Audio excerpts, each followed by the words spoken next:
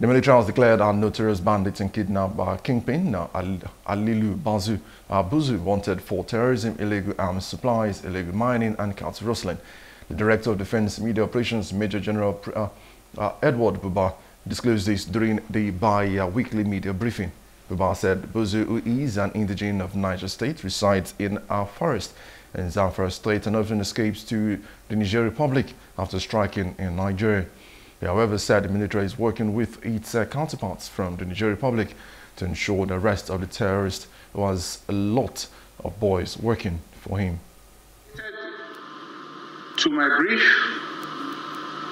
earlier, we are on the hunt of one Halilu Buzu.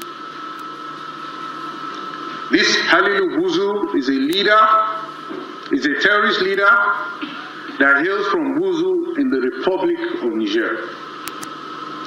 He settled in Sububu Forest, which is somewhere around Zamfara, as well as lives in Shinkafi local government area of Zamfara State. He has a camp for illegal gold mining located at Kawai in Anka local government area of Zamfara State, and he also has a lot of boys working for him.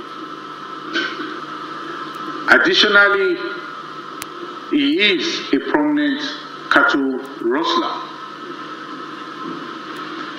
Last week, his boys killed 19 villagers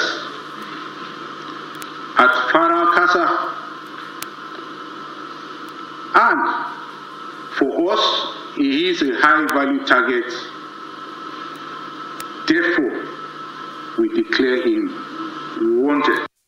Hello, hope you enjoyed the news. Please do subscribe to our YouTube channel and don't forget to hit the notification button so you get notified about fresh news updates.